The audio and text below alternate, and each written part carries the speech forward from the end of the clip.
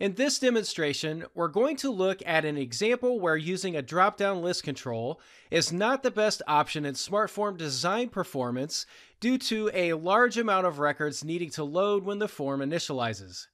Let's load up this view to see what happens. I have an information view showing here that allows us to look up a person's contact information from a database table using a drop-down list that gets pre-populated with a list of names. Let's look at the initialize rule for this view. Notice here that I even tell K2 to cache the list so that it doesn't have to always go back to the server for data while the view is loaded up.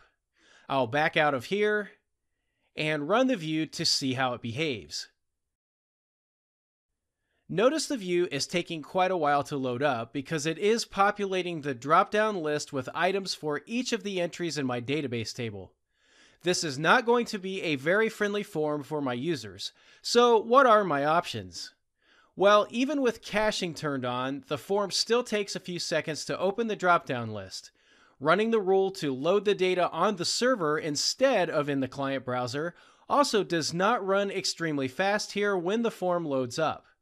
We can make this a better user experience by actually using the picker control for lookup on this view instead of the drop-down list.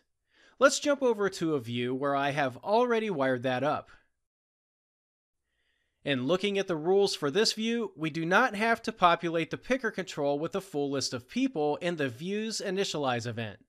So that eliminates the wait when the form loads. When we run this view, it opens with the picker control ready for search criteria. I'll enter in a name, then use its lookup capability. Let's select Andrea Brooks. And you can see that the user experience is much faster and more efficient for this scenario. With over 19,000 records in the person table of the database, it's going to be much faster to use the picker control for this view.